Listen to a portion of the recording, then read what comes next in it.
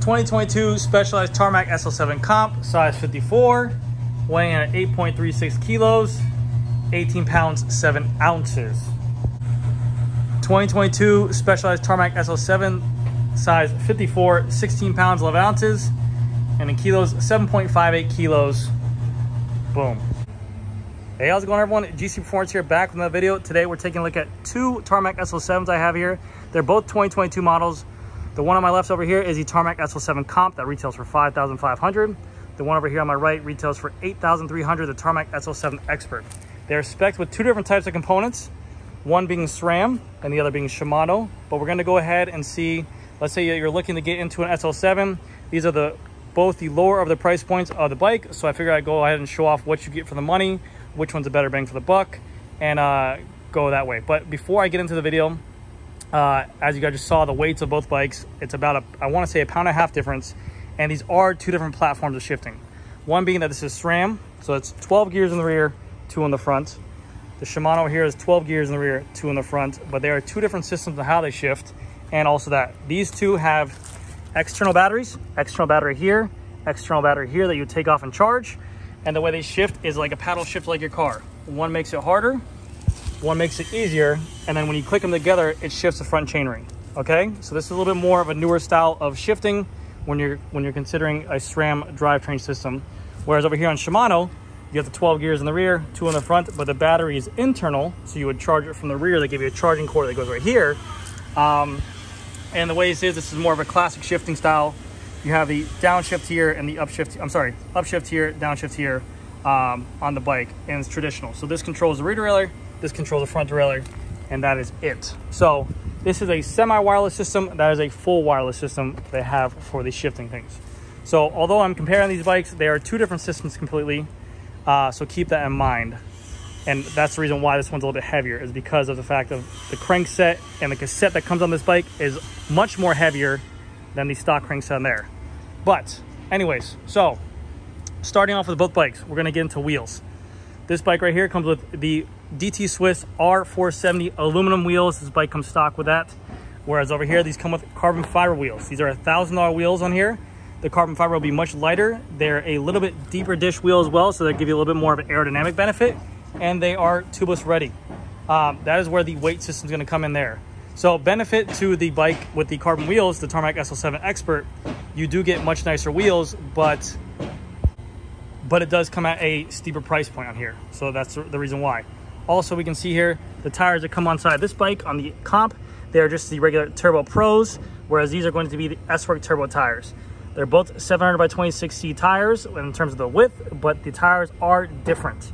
And also, just so you guys know, these tires are not tubeless. These tires are not tubeless. Both rims are tubeless ready to be set up, but you would have to change your tires on there. So keep that in mind. Going to the handlebars on the bike, this is going to be the cheapest model of handlebar that Specialized makes. It's just an alloy round bar.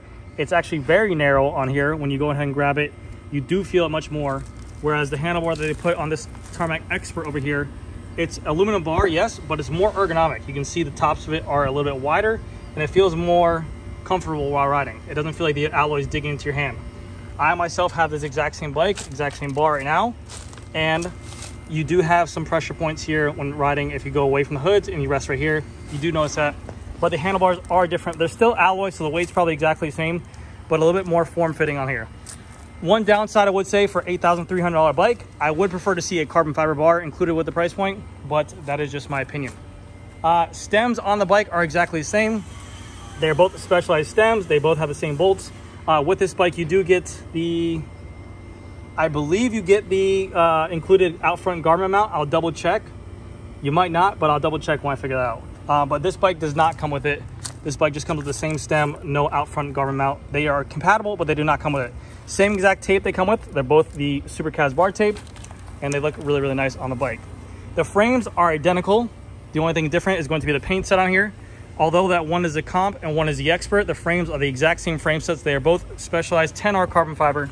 So you can see here we have the Fact Carbon 10R. They're the exact same fork, exact same way you run the cables. Nothing different in terms of the platform. These are both a 10R carbon fiber frame designed in California, and they run the same exact way. So you're not losing any performance there. The seat posts are exactly the same as well. So keep that in mind. So main differences right now are the wheels. the tires and the handlebar being a little bit fatter.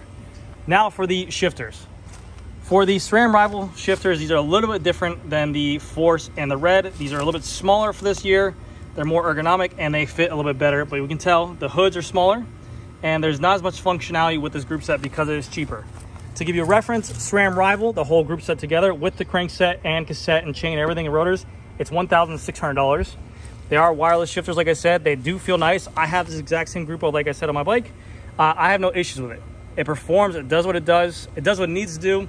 The shifting feels phenomenal. There is no wishing I had a higher end group set on there. The group set shifts how it should shift to me, and I enjoy a lot.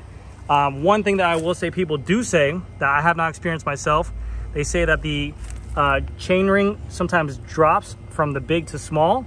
Again, here in Florida, we don't actually have that a lot because there's no need to shift up and down in the front chain ring. And usually when it's adjusted right, there's no issues there, but keep that in mind for that. Whereas on the Ultegra shifters over here, this is what everyone seems to be known for. Everyone loves this kind of platform. These are a wireless shifter. Again, they have their own batteries inside here. These are 1632 little circular battery. The hoods are a little bit taller this year. The grips on here are less aggressive, but they feel very nice. Shimano's always known to have that nice, smooth, ergonomic shifter shape. They increase the paddle size. The brakes work really, really well. So a lot of people do like the Shimano shifting on there. It shifts very, very fast, and actually no one really complains about the chain drop or anything like that on the Shimano.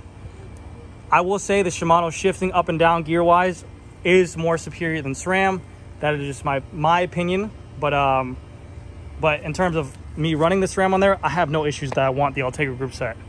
If I could choose them and they're both the same price, hell yeah, I'd take the Ultegra. But the whole Ultegra group set together is like $2,600 compared to SRAM Rivals, which is $1,600. So you're getting a really good platform. Differences again, this is a mineral oil for the hydraulic disc brake. This is a dot fluid for a hydraulic disc brake. This is a more pressurized system. This is not a mineral oil like they use over there, or oil. This is actually like a real braking fluid. So it is a more actuated system. The more you pull on, the more you feel it, the more those brake and those calipers are going to push harder onto it. Whereas Shimano is always known to have on here a more solid brake. It's just open to close and you get a solid snappy brake, and it's going to be the same force all the way through. So that's known for that. Besides that, in terms of the components on there, you get a nice gear combo on here. You get a 5236 in the front. You get an 1130 cassette in the back. You get the battery system tends to last longer on the Shimano because it's one massive battery on there, and it is going to be a lighter system than the SRAM Rival. The Ultegra crank is a nice design. They're both threaded bottom brackets, but the Shimano gearings just seems to be a more of a normal setup, whereas I've heard, and in even my case scenario, this being a 4835 and a 1036 cassette on here, when I'm typically riding here in the flats in Florida, I'm literally here to here. That's about the gear range I use. This is set up where you can add a power meter to it. For only $200 or $300 extra, you can add a power meter to the opposite side. So that is a big plus, whereas the Shimano, you have to add a Stages crank arm on there or something like that. But yes, the shifting wise is just more personal preference. Now, saddles, I believe, I want to say this is a Specialized Power Expert saddle. So it's a hollow titanium rail, plastic body, and on here this is just a comp, which is going to be chromoly rails, plastic body, and then the wheels as well. Now, really, this is what's going to come down to. One is $5,500, one is $8,300. The wheels in there are a nice option. The Ultegra group sets are a really nice option. But what I did on this bike is I went ahead and I upgraded. I got this bike because I had the options to make the upgrades I wanted to. This bike is a great bike if someone just wanted to spend that much money and be like, that's my bike I want to ride. But I wanted more options and choices in terms of wheels I wanted. I wanted a deeper dish wheel. So I picked this platform with this gear shifters, wireless gear shifters. And I went ahead and upgraded my own wheels I wanted to. So I started at a cheaper price point and made the upgrades that I wanted to get up to around that $8,300 mark. If you guys have seen my video on my bike that I did on the comp, I actually upgraded my wheels, an OSPW, a different saddle, a ceramic speed bottom bracket, and I think I'm right at $7,600. I don't have a carbon bar on there, but if I add a carbon bar, I'd still be under that $8,300 mark. Now, some people will just say, hey, I really prefer Shimano over SRAM, then that's fine, and you go ahead and pick that one. But I got the bike that I wanted and the color I wanted and the platform that I did want Shimano over SRAM, but the platform that performed really, really nice for under what I wanted because I have the option to upgrade it. And I get an extra pair of wheels for training if I wanted to. So hopefully this video does you some justice. But either way, both bikes are going to get you in at a great price point. This is definitely more stock ready in terms of you can just buy it and go. You don't really have to worry about anything.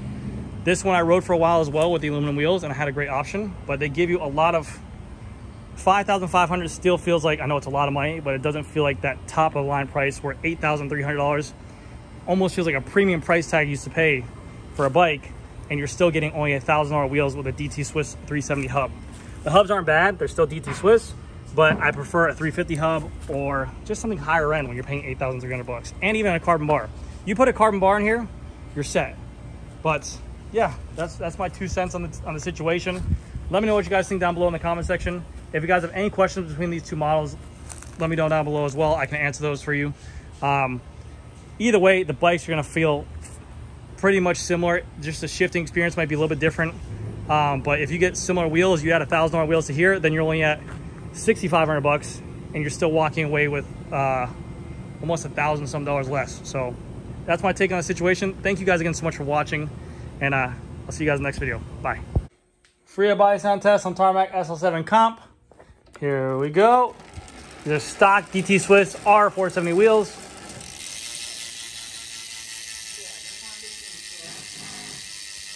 All right, next up, the Expert.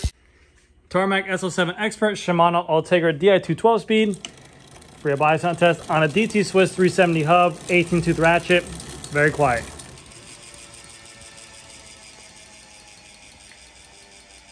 All right, guys, that's going to do for this video. Thank you guys again so much for watching. I'll see you guys anyway.